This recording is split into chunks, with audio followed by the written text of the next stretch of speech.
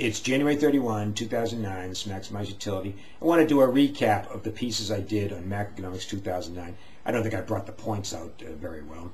Anyway, the story is, or the backdrop is, we're in a recession because there was a housing bubble and it burst. We were buying way too many houses at way too high prices. Interest rates were too low, and people who shouldn't have been buying big houses, expensive houses, were doing so. Certain areas got way overbuilt. And when the housing bubble burst, it brought down other parts of the economy with it. And now we're trying to save the economy. And we're going to try to save it by getting people to buy more houses and get the prices of houses up and get interest rates down so we can get people to buy more houses. And it's spilling over. We want people to buy more cars, even though we bought way too many cars and way too big cars. We want people to buy and buy and buy. And the kind of greatest story is that we spent a decade, perhaps, where we were just buying too much. We were borrowing from the rest of the world. Our savings rate was very low. And now the solution is, well, buy more, spend more, keep spending and spending and spending.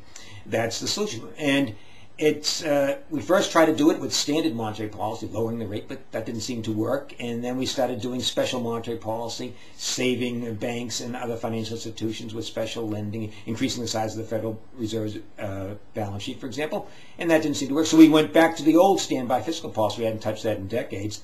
And we said we'd spend our way out of it. And it started to become somewhat like a joke.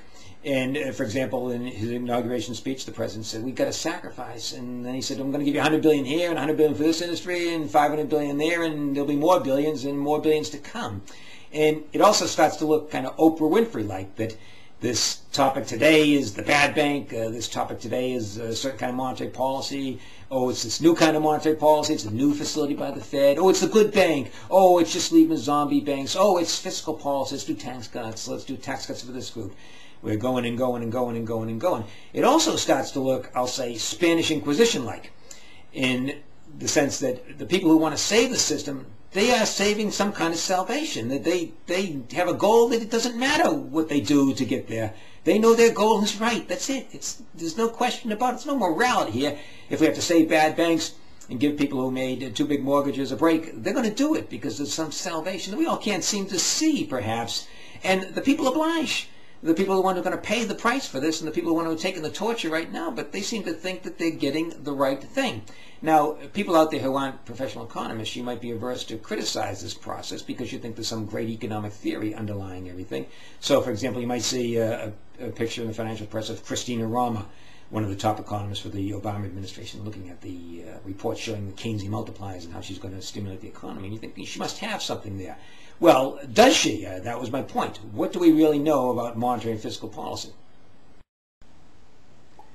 So, one point I made is if you're going to do extreme macro solutions, for example, given the Federal Reserve permission to do facilities that it could never do before, why not just do micro solutions?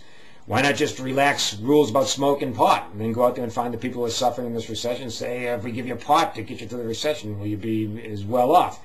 You might find that they'll say, yeah, and it would be a very cheap way to solve the problem. Well, go out and hire a bunch of prostitutes for people, something like that. I know it sounds flippant, but it might be cheaper and it might be more effective. And another point, theatrical point I made was that thing about being the baseball hero.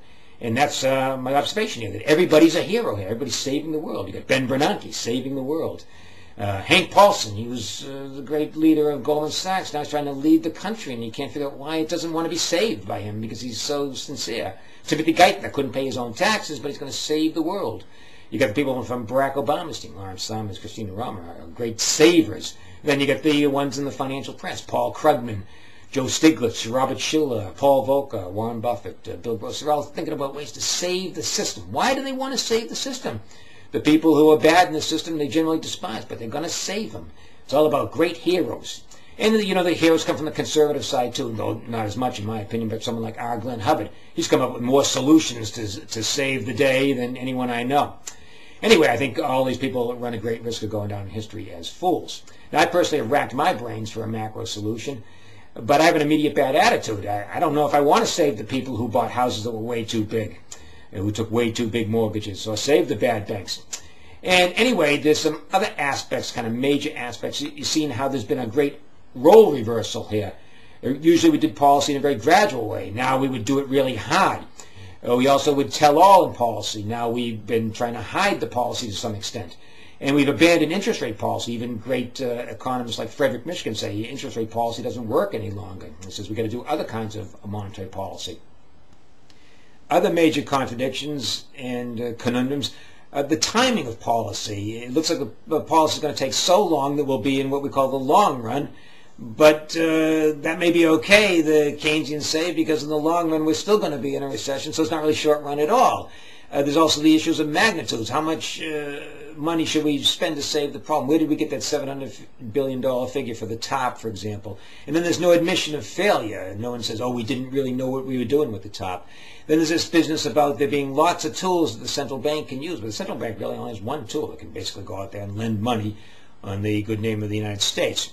And there's this story about doing it in a concerted way. If we do it hard and do it with conviction, it will work. The Republicans, the Democrats, the financial press, and most of the pundits, they were all behind something, doing something. But did that really have any oompah to it? To summarize, the idea is that government policy can stabilize an unstable economy and can enhance long-run GDP growth. I think that's false. I think the government, if anything, adds instability. And I don't think it does anything to improve long-run growth. And Keynesian economic stimulation, I don't think that works. I think the Keynesian multiplier is essentially zero. I don't think monetary policy does much. I don't think it ever did, even during the simpler days in the 1990s when it looked like it was very successful. I think it was just kind of going with the economy. But you might say, well, what's the harm in trying? This is a common refrain from activists, policy people.